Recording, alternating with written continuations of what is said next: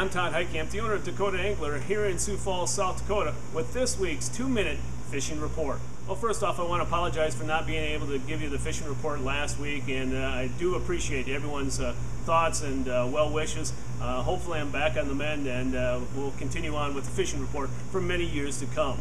Well, speaking of the fishing report, the weather's starting to cooperate a little, and maybe the walleyes will start to cooperate a little bit more, but it's been fairly tough around the area. Some of the lakes that have been producing fish up in the northeast this past weekend, really Waubay and Bitter did quite well. Not everyone caught fish, and how they caught them really varied. At Waubay, they were using a lot of live bait, jigs and minnows. At Bitter, they were using a lot of casting plugs as well as throwing plastics, and then also some jigs and minnows at the same time.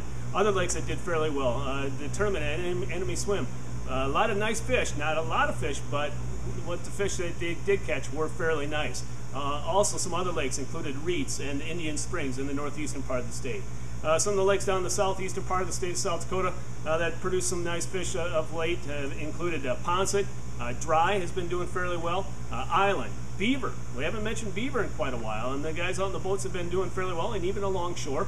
Also Twin, and then Thompson and Henry. And Thompson, it's been really a struggle lately, but hopefully with the quieter, calmer weather, that will really start to turn on. And then as far as the Missouri River is concerned, guys are doing really quite well up and down the Missouri River, especially at Chamberlain. And what they've been using, mainly jigs, as well as tipping them with minnows, and then also pulling plugs. And then as far as the crappie or the perch bite, really not much to speak of. A few crappie being caught at Reeds as well as Thompson, but the perch bite has been pretty few and far between, to say the least.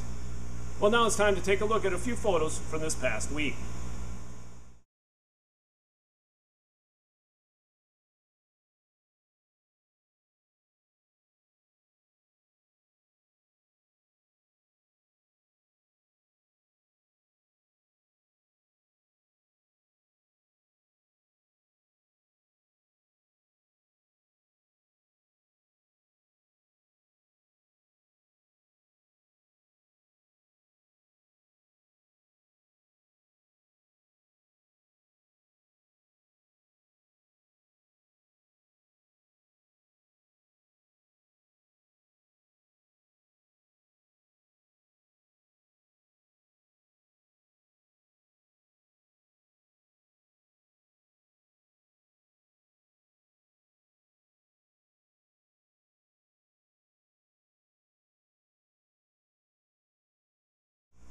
And remember, folks, if you'd like your photo included in next week's version of the 2-minute fishing report, please send it to me. Send it to todd@dakotaangler.com or post it to our Facebook wall. And if I use your photo, your name will be included in a monthly drawing for a $25 gift certificate. So please remember, send me your photos.